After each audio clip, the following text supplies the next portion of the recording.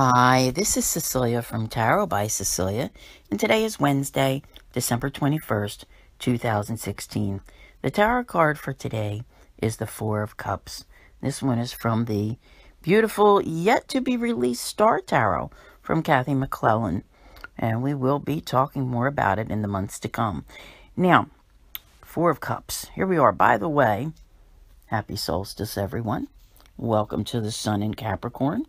As I mentioned yesterday, we're at the beginning of a new cycle. And as you can see, the figure in the card appears to be meditating, all right? And that is one of the meanings that's associated with this card. Whether you choose to meditate today on the solstice or not is not necessarily what this is about. But there's definitely, when we feel the change of the seasons, that I'm going to say that time for contemplation, especially this season, because it signifies, like the end of the year is coming. Everybody starts thinking about, all right, there's not much time left. We're down to days here. We're down to 10 more days in the year. And what am I going to do next year? What do I want in my life? Yeah, there's a lot of that I discuss on Patreon in the video that accompanies the solstice and the sun in Capricorn, by the way, and a lot more information about that. Now, that's just it. It's like you start thinking about it.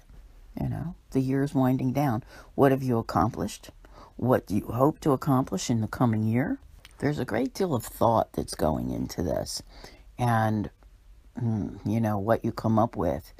Maybe you don't have all the answers, but I think more than knowing, about where you're going, you're definitely thinking about where you've been and how much of that no longer works for you. Okay. Kind of leaves it wide open, doesn't it? For the possibilities of the coming year. I would urge you not to get too overly involved in this whole thought process today. I think it's natural that it occurs, with the energy shift. But you have to remember that Mercury is retrograde.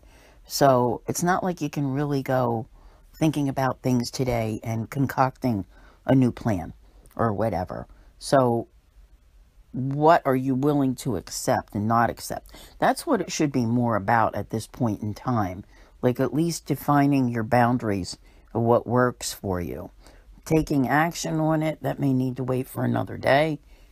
Mercury does not go direct until January the 8th, and it doesn't leave shadow until January 27th, which coincidentally, and I don't believe in coincidences, is also the same day as the new moon in Aquarius.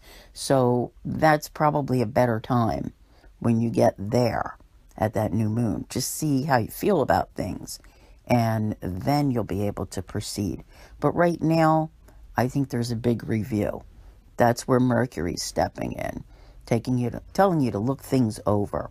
So keep it light. Don't make any definitive, decisions right now. Just work on the thought process part of it. And know that in about a month or so, you're going to be able to start acting on the new things that you want to do. All right, while you're reviewing what should not be a part of the new. That's important to remember. There's not this, it's almost like you're working on creating an entirely new life. And there's so much of it that just doesn't fit in anymore. So it's a lot to think about. But it happens naturally. I'd say it's naturally occurring every year to everyone as the year winds down. So don't let it overwhelm you and think you have to figure it all out, because you do not at this moment. All right, I want to thank you again for listening, and I'll see you here again tomorrow. And as always, have a great day.